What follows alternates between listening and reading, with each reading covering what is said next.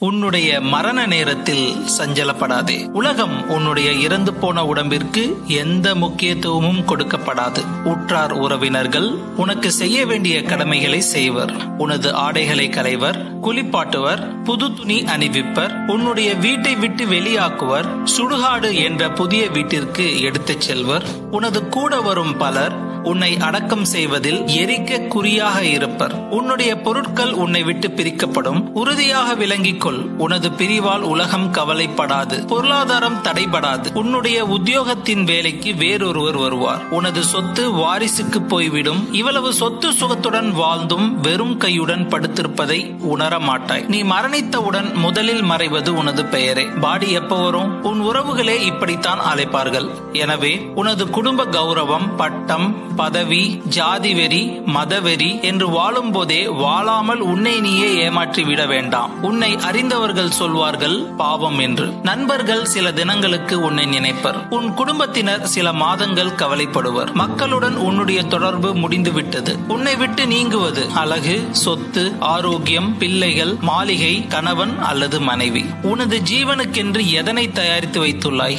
எனவே இவ்விஷயங்களில் ஆசை வை. ஏழைகளுக்கு உதவு, உறவினர்களோடு நேரம் செலவிடு, பெற்றோர், பிள்ளைகள், கணவன், மனைவி இவர்களுடன் சந்தோஷமாயிரு. பணத்தை தேடி ஓடாதே, புகழை தேடி ஓடாதே, நிம்மதியை மட்டும் தேடு. அதுவும் உனக்குள்ளே தேடு. யாருக்கும் கெடுதல் செய்யாதே. வஞ்சகம், பொய், துரோகம், எதிரியை உருவாக்குதல், பொறாமை, கொலை, தீவிரவாதம், பிடிவாதம், விட்டு கொடுக்க முடியாத மனம் இவற்றையெல்லாம் மறந்து மனிதனாய் வாழ கற்றுக்கொள்ள வேண்டும். மனிதம் போற்றும் ஒவ்வொரு மனிதர்களுக்கும் இந்த காணொளி சமர்ப்பணம்.